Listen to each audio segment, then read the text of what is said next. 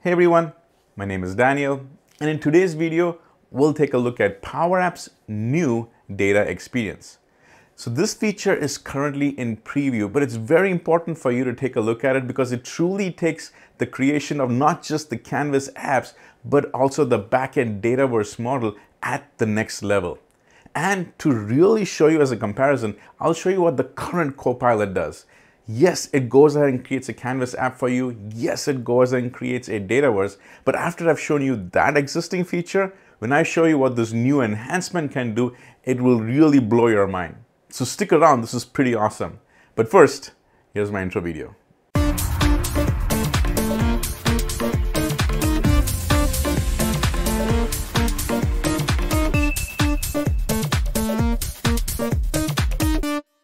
So let's start with a demonstration of how the existing Copilot Studio works for Power Apps Canvas app.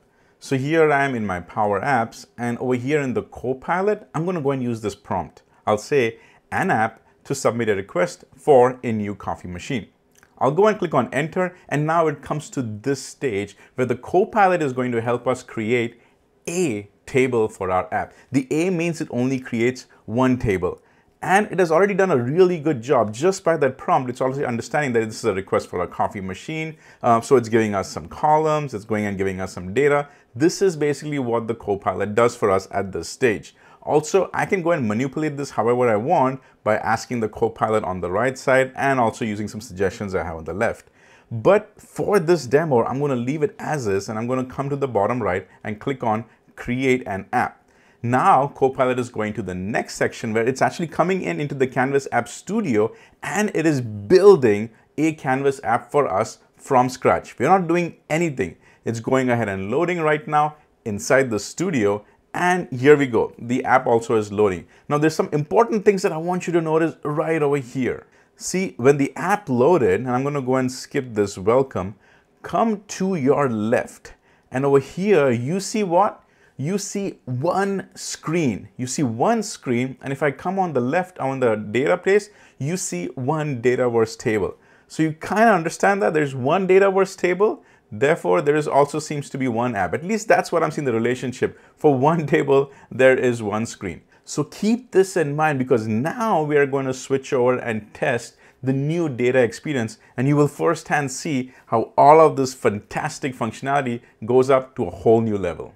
So in a different environment, I'm going to come and turn on this new data experience. It's a toggle switch on the top right. But before I do that, I want you to read this text. It says, this feature uses generative AI. Now watch how that text changes. I go and toggle this on, and it immediately says, this feature is in preview and uses generative AI. So I want you to take two things from here. One of them is this is in preview, and yes, this also uses generative AI. So let's move forward because in over here for the Copilot, I'm going to use the exact same prompt which we just did. And the prompt is an app to submit a request for a new coffee machine.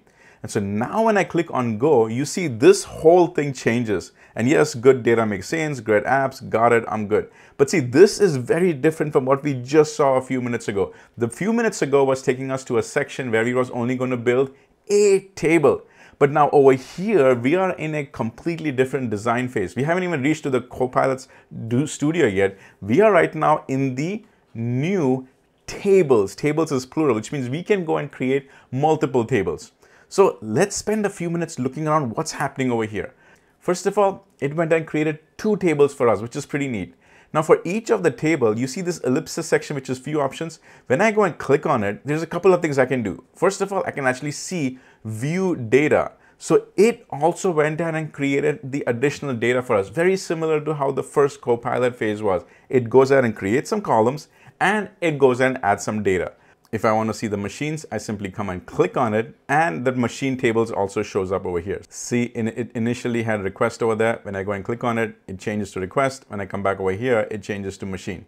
Machine, same situation. It has gone ahead and added some columns, but it also went ahead and added some data. So at least the previous functionality is still here. It's adding the tables and it's going ahead and giving us data.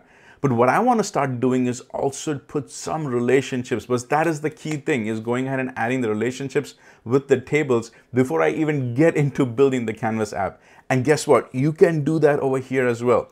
So for now, I'm going to go X out of this one, and it went ahead and created the machine one for us, but I'm going to do it a little different. So I'll click on this ellipsis first, and I'll go and click on delete it. The pop-up window comes. Yes, I'll go and delete that. On the top left for the plus new table, I'm going to click on that, and I'm going to say from Excel spreadsheet.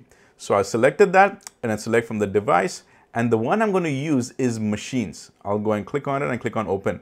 And by the way, if any of you are interested, like, where is Daniel getting all of this information? This is the exact sample data that you get when you do Power Apps app in the day. So the moment you go and do that, you will be able to get the same information about the coffee machines and everything, all right? Just thought I'll let you know that. But check this out. It is telling us that you've now imported a new set of data for your Dataverse table, and that data originally came from an Excel spreadsheet called machines.xlsx. Pretty neat how in one shot you can get all the information. All right, so I'm going to click on this ellipsis, and I'll go and click on view data, and it has gone ahead and pulled all my information over here. So I like what I'm seeing, and just to make sure I'm not losing any data, if I scroll to the right, nope, everything is here. So this is pretty neat. All right, I'm going to leave this thing as is, and I'll just go and X out of here. But the one thing we need to do is build a relationship. So my request, I am going to now relate this request table to my machines. And the important thing is that this is going to be a many to one. Many means I could have many of the same machine type in this table as rows, but that many machines type always tries to a single machine type in my other table. Make sense? Good. All right, so here we go. You see that circle over there? Click on it, and when you still got the buttons down, go ahead and do a drag and connect it to this other place, and immediately this pop-up window comes up. Now, the first thing that wows me is that it automatically, just by viewing the data, knows that, hey, this is a many-to-one relationship, just like I told you a few seconds ago. So I like what I'm seeing over here. What I'm going to go and just talk about this is a machines relationship. The schema name is good. The relationship is good. I'm going to call that as required, and I'll go and call this as done. This part is actually completed. One more table I'm going to create with you. Plus new table, I'll go and click on add columns and data, and this comes up over here, right? It calls it as table 3, which is correct. This is the third table, but I can go and change the name by clicking on the properties. And this one, I'm going to call that as machine types, all right? I'm just going to call it a machine type because the plural name, it automatically goes and does that. All right, so for the machine types, the data that I'm going to pull in is something like this. You see this Excel spreadsheet? I've got type ID, name, description, and then the photo, which is image. So the type ID, I'll let Power Apps go and create that on the Dataverse side. But I'm going to get the name, description, and the photo. All right, so that's basically what I'm going to do. So you'll be seeing me doing a lot of copy and paste. Well, the copy part is coming. The data is coming from there. So the first column on this side, I'm going to go ahead and change that, edit that column, and I'm going to call this one as the actual name. This is going to be a single line of text, text required, everything is good, so I'll call that as update. Next, I'm going to add another column. This one is going to be description. And this description needs to be of a single line of text, but it's going to be multiple lines. So I'll click on that plain text. It's going to be required. Done. I'm going to click on save. And then the last new column, I'm going to call that as image.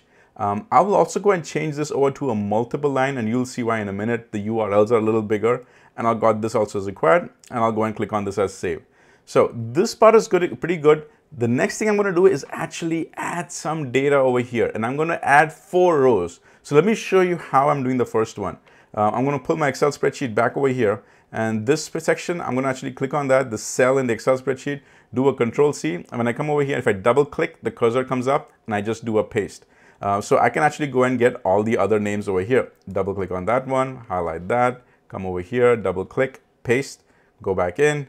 You see what I'm doing. I'm going to go and get this one as well, come back in, paste that one, and I'll go and put in the last one as well, just so that you can at least see how I've entered and completed this entire column. All right. So now that you've seen how I do this, let me just quickly fast forward so you can see the remaining columns also populated. All right, so now I've gone ahead and added all of this data. So the thing we got to do over here is go ahead and change some of this name. You see that table 3, I'm going to click on the properties once again, and I'm going to call this as type. I'll keep that. Everything else, I'll leave it as is, and I'll go and click on save. So the data is here. And this one now needs to have a relationship with the coffee machine inventory. And it's almost going to be the exact same as we just had with the request and the coffee machine inventory, because it was a many to one. You see that asterisk and one? The same thing is going to happen over here. So check this out. Let's do a test first. Let's not make any guesses. Let's do a test, all right? So I'm going to click on this. I'm going to drag it out and pull it over here so it connects it. And again, this is also a many to one, just like I expected. So I'm going to call this as machine type, because that's going to be the relationship. This will be required. And I'll just go and call it as done.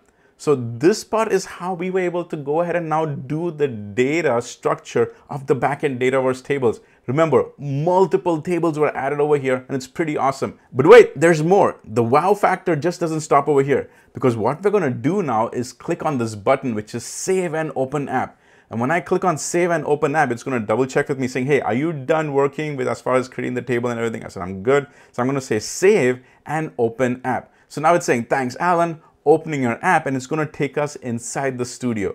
Now, remember how the first situation was that we went into the Canvas app and it had one screen and it also had one table. And that was what the guesstimate we made, is that if there's only one table, there by default seems to be one screen. In this case, we have 3 tables that we just created. So I suspect that when we come over here, we should at least minimum have 3 screens.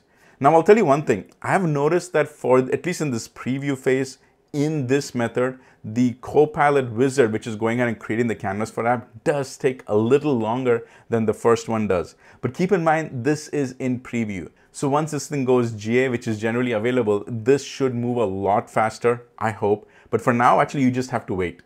Awesome, we're in the Copilot Studio. It is loading, which means all the controls and everything should be coming in any second now. Perfect, it looks promising, but my eyes are on the left side over here, on the tree view side. Let's see how many screens come up, all right? And there you go, it has loaded. Well, this is pretty awesome. First of all, I'm seeing a whole different look over here. Trust me when I say that, because I've built several apps using the Copilot Studio, and I exactly know all of the apps seem to look the exact same way. But this is a breath of fresh air. Also, check this out. On the left side, I am seeing 4 screens. You and I just made a guesstimate that it should at least be 3 screens, but hey, there are 4 screens. But before we take a look at the screens, let's take a look at our tables. There you see all the 3 tables that we created with backend relationships already configured in. All 3 of those tables are showing up. But let's go take a look at those screens again, all right? So when I come to the screens, I am already guessing that each of these screens is tied to that data table. And just to prove you, here we go. The first one is request screen. So all this screen does is shows you all the requests. Now, if you've used the earlier version of Copilot, you should be very familiar with this one, because this was literally the only screen that we used to see built by Copilot. And it is still there. It is there for the requests. Now, if I go to the next one, this is the coffee machines inventory screen. So this is the one that shows us all the coffee machines that we already have in our data. The next one is the machine type. This is the one that goes and shows all the machine types. Remember the 4 that you and I added manually? This is the one that's displaying it over here. And the last one is the welcome screen. So this welcome screen, as the name goes, is there you can go ahead and navigate to all the other screens. It would have been nice if this one had moved all the way up. So let's go and do that right now, because that welcome screen needs to be the one on the top. So I've gone and moved that over here. But let's go and finally look at how all this app is working. So I'll go and click on the preview section. We've come over here to the welcome screen. If I go and click on the requests, it directly takes me to the request screen. And here is where I can go and now submitting all my different request types. If I now go back again to the home screen and you want to go see my coffee machine inventory, this is where I should be able to go and see all of my existing coffee machines that I have in my inventory. And then finally, the machine types. When I go and click on the machine types, hey, I'm actually seeing all the 4 different machine types that you and I manually added. It's already showing up over here. And then you and I can tweak things, because for example, this image over here, it's coming in as a URL. Just go and drop in an image control over here, and that image control can actually show you the image that is displayed by this URL. So now you see what I'm talking about? This new Copilot functionality with the data experience truly takes the Power Apps Copilot functionality to the next level, because you can now create multiple tables with relationships and it automatically goes and creates Canvas apps with multiple screens. And guess what? They come by default, out of the box, responsive with beautiful designs. Hopefully this video got you excited. I highly urge you to start playing with it. Don't go production just yet because it's in preview, but definitely start playing with it and get yourself familiar. And as always, keep using Power Apps with Copilot. Hello. So if you like this video, go ahead and click on that subscribe button and smash that like button. Also, if you have a few extra seconds, can you go ahead and put in a comment? Either say something nice or give me ideas for my next video. And until then, see ya.